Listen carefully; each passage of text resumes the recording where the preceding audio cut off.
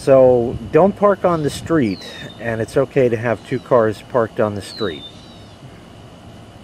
So pretty much this is another installment of Like Father, Like Son, except there's no direct correlation here. It so seems that Mrs. fucking Shatalian has a son, not related to Mr. Shatalian, and she got a divorce. Surprising. I guess she was beaten too much or something.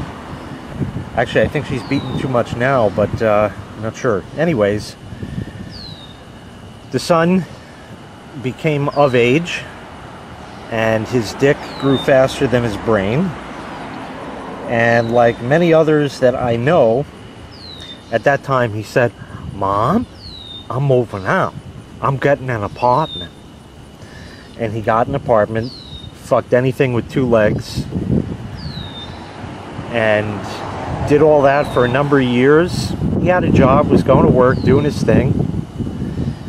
Maybe had a move-in girlfriend, I don't know. But there came the time where he ran out of money and said, "Mommy, I need to move back home." "Oh, my nice little Shatalian boy, you want to come back home? I left your room just as you had it." Then Mr. Shatalian gets wind of this. He says, "Your son has come back to live here." "What the fuck, Joanne? What, are you out of your fucking mind?" "Oh, wait a minute. Where's he gonna stay?" "He's got a girlfriend now." "Oh, I know. I'll redo the whole upstairs of the house." So there was a project going on upstairs for fucking ages. Ages. There were dumpsters and all kinds of crazy shit. He like totally tore down the entire top of the house to rebuild it, even though that was an apartment and they had tenants living up there.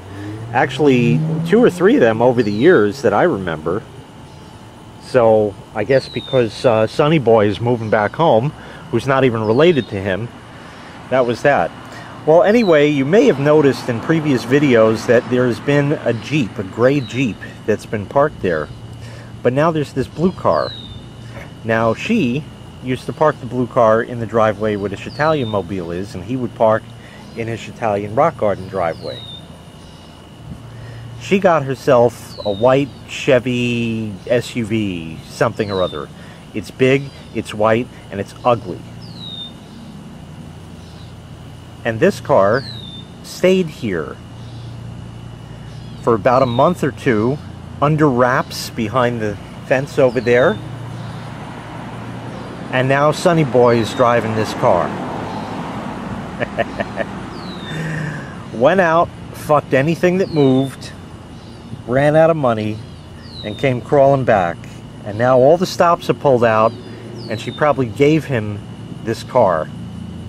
He had to get himself a big dick car. I don't know what he drove beforehand. It's inconsequential, really, but probably just gave him that. And actually, a funny story is a few things.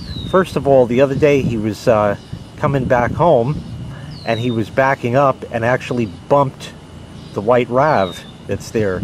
The white Rav is his girlfriend, and from what I understand, her job has her travel a lot, and as such, she is not home for weeks at a time, and I often see cars come by, pick her up, and leave.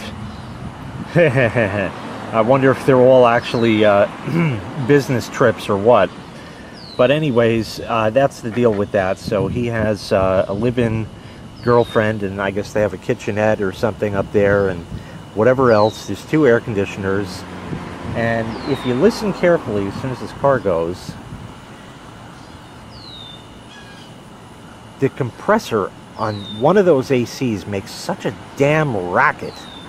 Of course, you can hear it from like every angle because it's up high. It just angers me.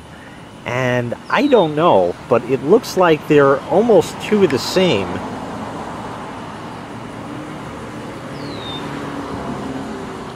They look very similar. So that may have been another gift. I know he got a big screen TV for Christmas because Italian Claus came by, and he got a big screen TV for up there, for his big dick that's gotten smaller, because he's only with one girl now. The other funny thing is about this whole, I'm of age, I'm moving out, I'm getting an apartment, I'm fucking everything. I know a couple of other people, a number of other people, who happen to be of the red, white, and green, who did exactly the same thing. So, like I said, just another installment of Like Father, Like Son. I don't know. Another thing I've seen, and I don't wish bad on anybody who isn't deserving, and the kid is nice, you know, he doesn't play games, he doesn't say, you can't have the Bluick here, your grass is too tall, you don't blah blah blah blah blah. He waves hello, I say hello, that's it. She doesn't say hello to anybody, that's fine, I don't care. So he doesn't cause any trouble, and I don't wish bad on anybody who's not causing me any trouble. And I've also found another interesting parallel where the Italian husband, and this doesn't happen to all of them, it's one of two things that happens. By the time they hit about 50, 55, 60, somewhere in there, they completely shut down.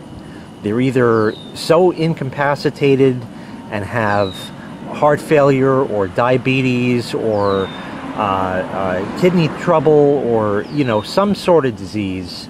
And like I said, if they're not causing me any trouble, then I don't want to cause any trouble for them. And I do feel sorry for that.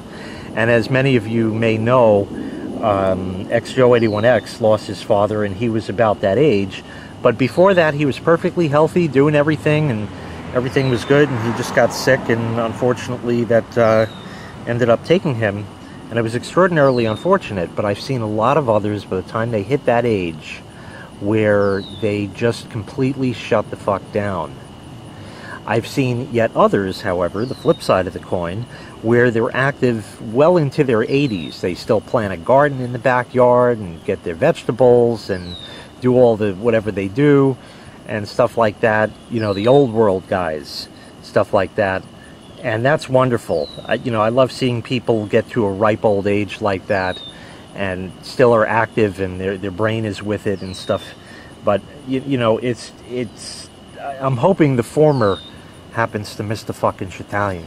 Because with all these projects and sawing, yesterday he was outside sawing and he had a screw gun going and God knows what the fuck else. As you see, there's washing machines in the back of his truck. You know, all this shit going on, making all this fucking noise and racket and bullshit and stuff like that. He's getting to be around that age where there might be something happening. And wouldn't that be nice? Wouldn't it be nice if we were older? Wouldn't that be nice? Anyway, I hope you enjoyed this little dissertation. Thank you very much for watching. Make sure you click like, make sure you click subscribe, and take care. We'll see you next time. Bye-bye.